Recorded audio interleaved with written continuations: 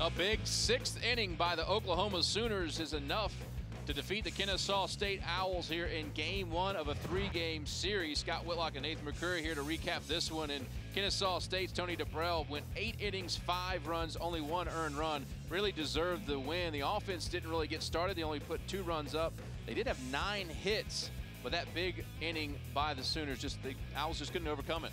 DeBrell pitched well enough to win. He only gave up 1 earned run, but I got to give Jake Irvin credit. After giving up 2 runs, he settled down, gave his Sooners a chance to win, and they took advantage of it in the 6th. Yep, big home runs. 3-run home run by Martinez put the Sooners on top of Kennesaw State. It was dramatic in the 9th inning. They put 3 runners aboard and then just couldn't get the final runs to cross. And it was the Oklahoma Sooners picking up game number 1, 5-2 over the Owls. We'll do it again tomorrow for game 2.